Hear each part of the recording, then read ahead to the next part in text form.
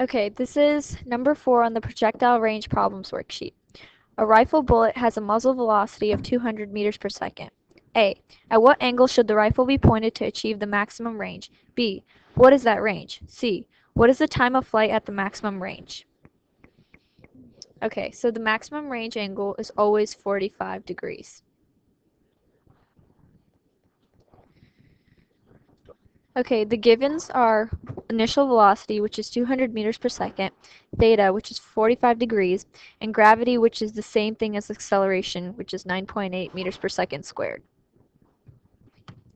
Okay, so the range equation is range equals velocity, initial velocity squared times sine 2 theta over gravity, which is just acceleration.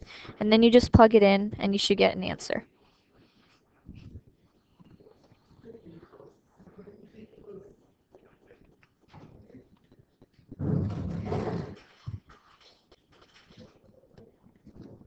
Which is 4,081.6 meters. Okay, for the next one, you're trying to figure out the time of the flight. Then you just list your givens, which is initial velocity, again 200, theta, which is 45 degrees, and gravity, which is 9.8.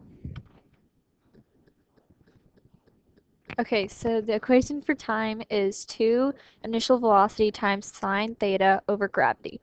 Then you just plug in the answer.